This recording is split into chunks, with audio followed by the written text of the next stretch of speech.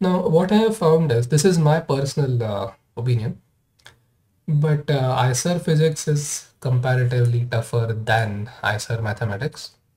Some questions, 5 to 6, will be very straightforward. You can consider them CET-like questions, but uh, majority of them will require slight thinking at least. Okay, here are some illustrations for that. Look at this mixed concept problem. Okay. Consider a solid sphere of radius r floating in a pond with half of the sphere submerged. The sphere is pushed vertically downwards at the topmost point it release such that it executes simple harmonic motion. Acceleration is g. What is the time period of oscillation? अभी ये clearly oscillation का ही problem है.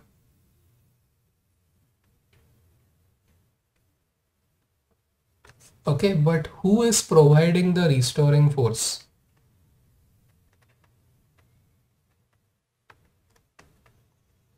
आपको पहले वो question solve कर या उसका आंसर देना. Buoyant force, sir. हाँ, yes. I mean, this is one illustration that I said. Correct.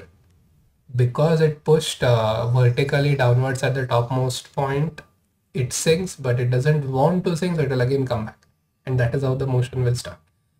So, although it is a problem on oscillation, you should know that how buoyancy works, how Archimedes principle works, and this portion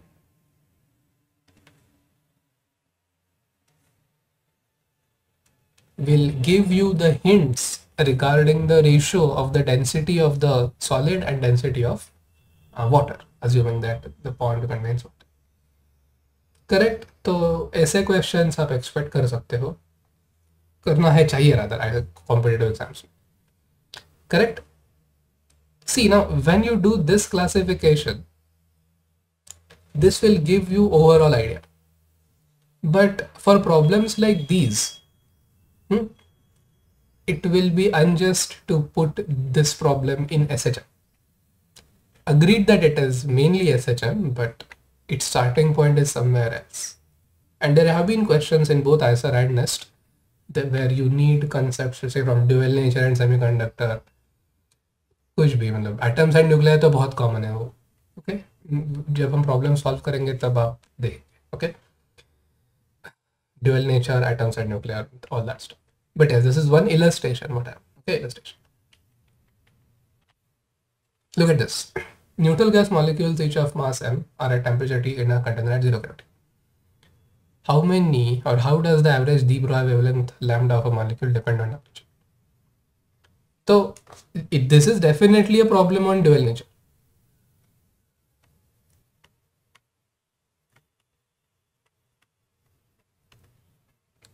Okay, because lambda is h by p.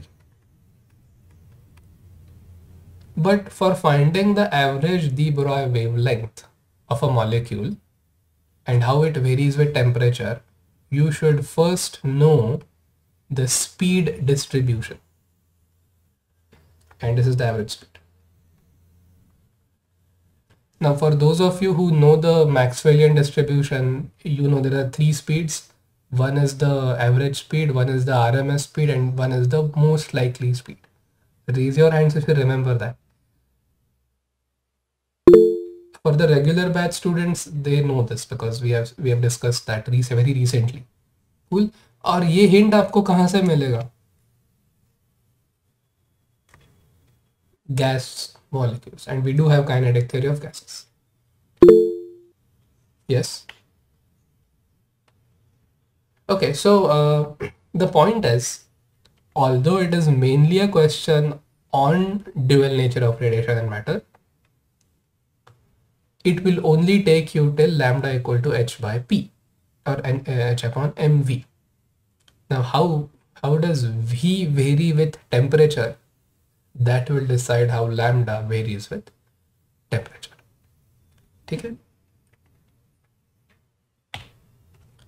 Yes. Now what I found in this particular exam 2024 is there was a question on AC circuits like this, and there have been 2 questions similar to this in in an exam now defunct called KVPY. And to solve these questions, you need something from first year of BSc or BTech topics. Okay, now when I solved this problem, and I've also put this on YouTube, I solved this problem using complex numbers.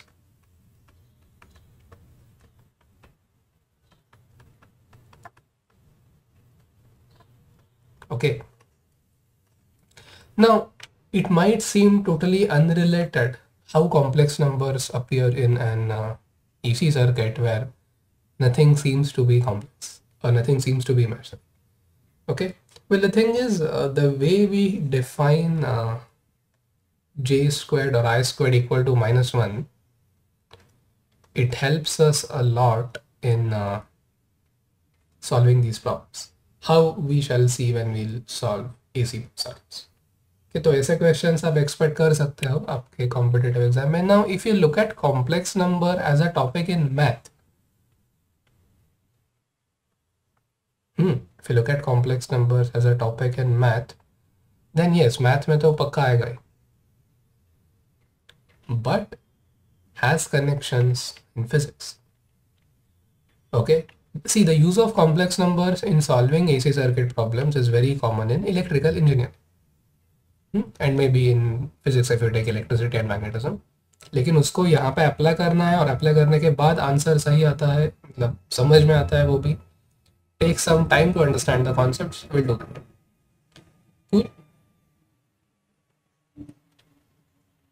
Yes, now look at this mechanics problem. A jeweler is holding a gold chain of uniform mass per unit length hanging vertically just above a weighing machine.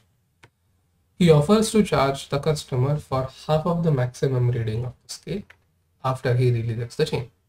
What percentage more than the actual price does the customer pay if he agrees to the offer? अभी आपको intuitively पता है कि that chain, when you drop it, okay, it has some speed due to gravity, and then its tip falls on the ground, okay, its momentum becomes 0 because it doesn't bounce back like a ball. Okay, so in addition to the weight of the spring, there will be some additional weight recorded momentarily by the scale. But we have to model it mathematically because this is a quantitative question. What percentage more than the actual price? You obviously know it will be more, but what percentage, उसके लिए आपको laws of motion सही तरीके से apply करना पड़ेगा, second law particularly. ठीक है, तो ऐसे क्वेश्चंस अगर आपने एक्सपेक्ट किए, if you are mentally prepared for such questions, then in the exams you will be trained and okay, what I want to say is you'll be ready for these. It won't come as a surprise, and that is a big thing according to me in the exams. अगर आपको पहले से ही पता है कि at least मैं expect तो करूँगा कि ऐसे प्रॉब्लम्स आएंगे, you'll be ready and will immediately begin to think along the lines. Okay, the awe factor will be gone if you practice such problems.